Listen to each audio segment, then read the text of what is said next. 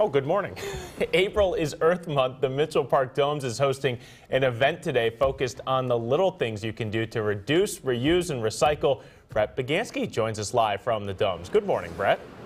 Hey, good morning, Ben. If you're going to be working in the garden anytime soon, I think, Brittany, this is something for you. You need to talk to these guys right here. And, of course, Zach and Kent, you guys designed something that really all gardeners should have in their garden. Show me what you got here, guys. Well, basically, we have this solar-powered irrigation unit that runs using the energy from the sun, and it basically utilizes your rain barrel to the full potential.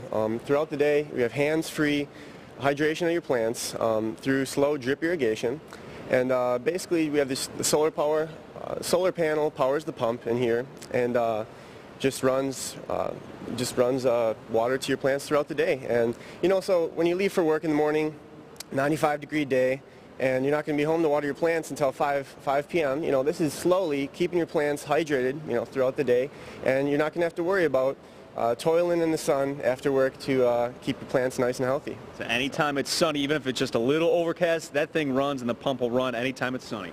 Anytime it's sunny. So when it's raining, it'll be cloudy anyway. You're not going to need the hydration, and as soon as the sun comes out, you're going to use your 55 gallons, whatever size rain barrel you have, to keep your plants good to go. It's running a little bit right now because it's filled up a little bit. If you shine a light on, obviously the pump would be going just a little bit, but we'll have to come back to you in just a little bit. Of course, Stacy, we're always talking about saving money and being able to really take advantage of that green way of living. A couple of things that people want to take advantage of when it comes to saving a few dollars to make their home energy efficient. What would you tell them?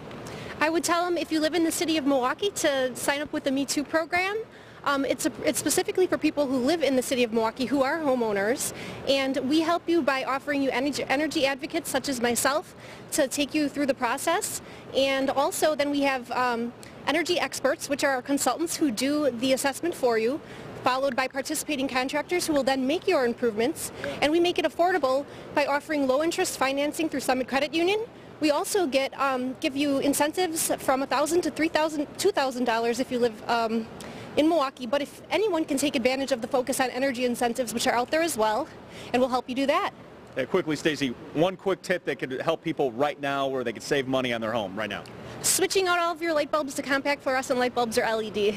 There we go. Do you guys feel enlightened? I do. I'm feeling a little bit more green here, but you can get all those tips right here at the Mitchell Park Domes. Coming up on Wake Up, we got plenty more where we could have a green way of life. Come on up. Did you mean to say that, Brett? You said it has to be enlightened, and you were talking about light bulbs? I didn't realize that until you brought it up. That was nice. Funny. Well done. It was. It just worked out that way. Sometimes things